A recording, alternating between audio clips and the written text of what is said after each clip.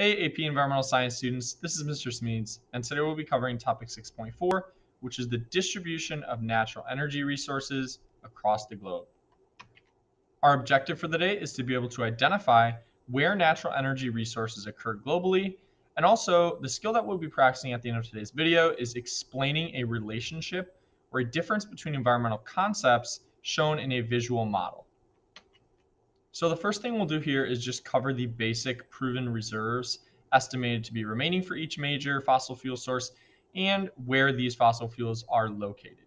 And so first we should know that coal is the largest proven reserves remaining.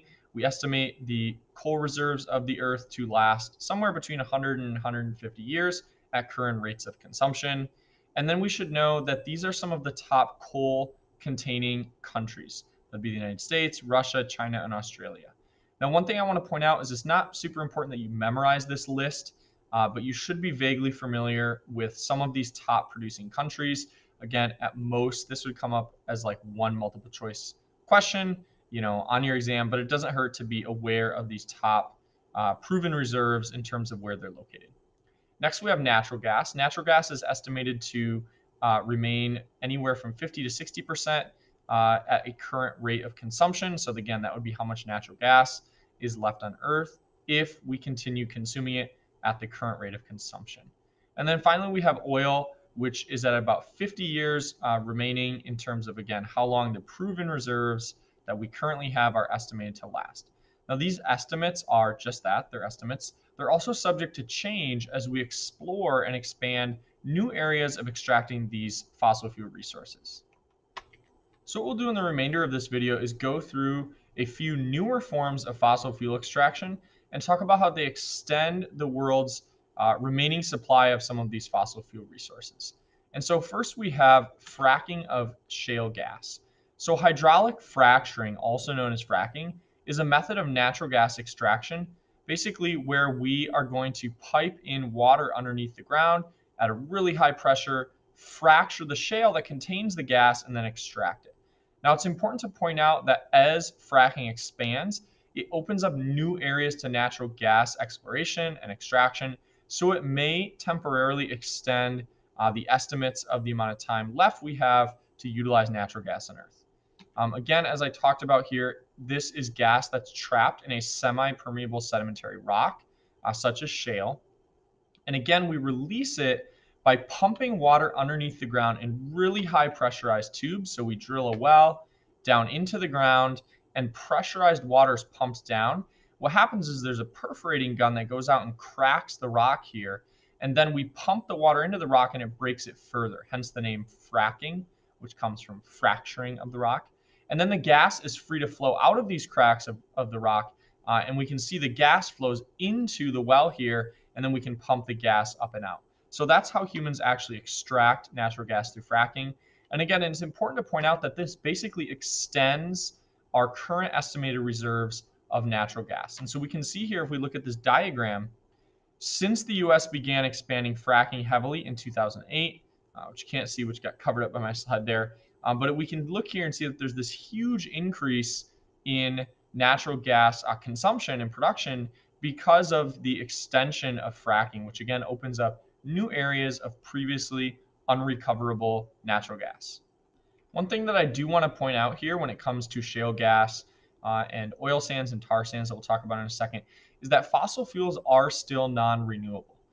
So no matter how many new ways we come up with for extracting fossil fuels, at the end of the day, they do represent short-term extensions of an ultimately exhaustible fuel source. So these short-term profits for companies and for countries that expand their extraction of natural gas or of petroleum, they do drive the exploration. But again, it doesn't change the fact that we will eventually run out of fossil fuels. And so one thing is that a lot of these reserves that have been proven, which means basically we've explored and concluded that we could recover that fossil fuel if we drilled for it and extracted it, that is a tiny fraction in certain cases of the total technically recoverable amount of fossil fuels, meaning that based on surveys and based on sort of geological estimates, it's probably likely that there's even more of these fossil fuels in the ground still left to be recovered. And so this is kind of a tricky issue because countries, again, see this as a very profitable short-term business to pursue, but we do know that fossil fuels are limited. They will run out eventually. Again, we can become, sort of innovative and create new ways to extract fossil fuels, but at the end of the day, they are exhaustible and they will run out eventually.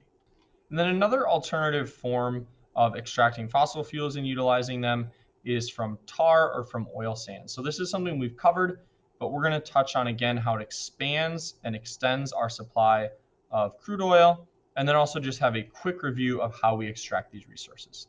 So remember, these are going to be bitumen deposits where crude oil can be recovered, but with really high energy and water inputs.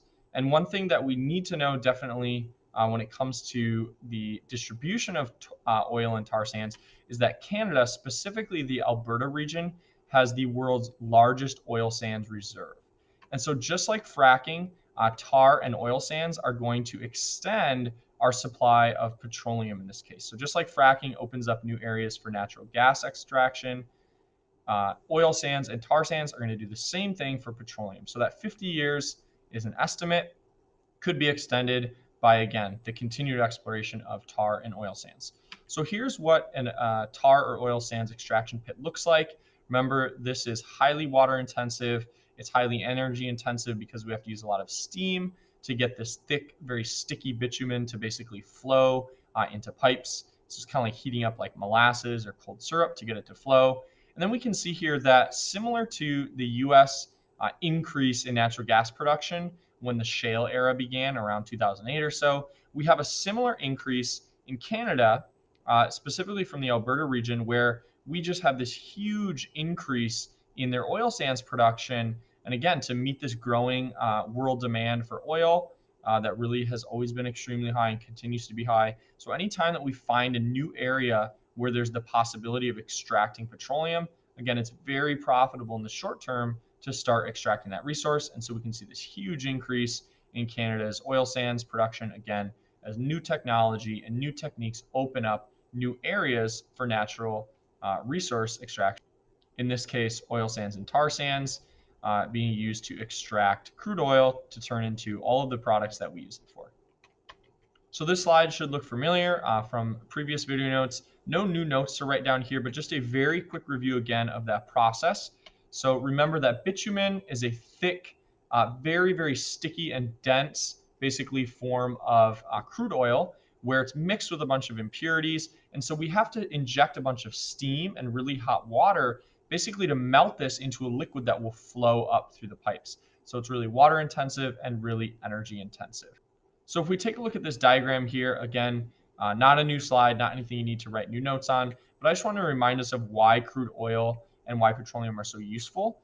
We can use them to create all of this diversity of products. So the bitumen itself can be used in asphalt to create our roads. We have the motor oil that goes in our engines, fuel for all sorts of vehicles, basically. And this is just a really, really diverse product that we also use in plastics. So petroleum is something that is used, again, very widely throughout tons of economic sectors. And it's a large reason why Canada and the Alberta region, and really any region that has tar sands and oil sands, are probably going to continue to extract those petroleum reserves in the short term. In our practice FRQ for topic 6.4 today, I want you to take a look at this map and identify a region of the United States that is likely to be a large producer of natural gas.